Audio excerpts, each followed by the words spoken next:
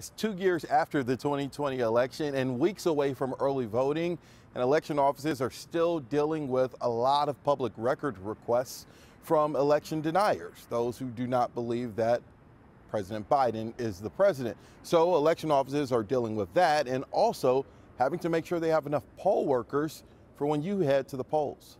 Early voting for the midterm election starts October 24th. While election offices are focused on trying to recruit more poll workers, they are also still dealing with 2020 election deniers. This has been a huge problem for us, dealing with the forensic audit, these 5 lawsuits that we're in, and this avalanche of public information requests that's just really pulling us away from our core task.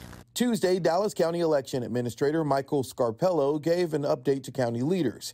The county has seen an increase in public records requests by people who still believe the lie that the presidential election was stolen. The county is now hiring someone to deal with those requests. Because you're not going to hire in about the next 30-some days. Esmeralda Garcia, a longtime employee, has been leading that.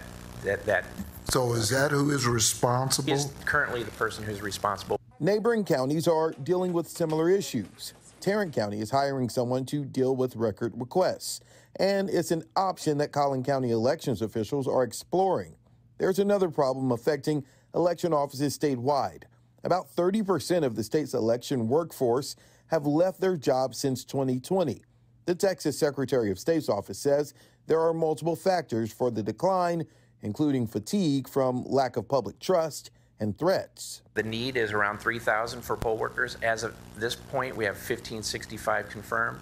Dallas County still needs about half its poll workers, but Scarpello says that's about average for this time of year, and it's also attracting more younger people. A big part of what we're keeping in our pocket, as a supplement, is our student poll workers, and so we're doing really well with students this year.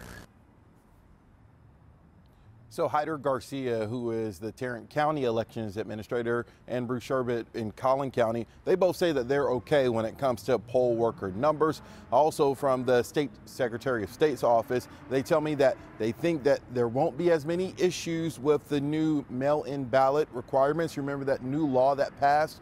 This will be the 3rd election since that law, so they're hoping that there won't be any drama this year.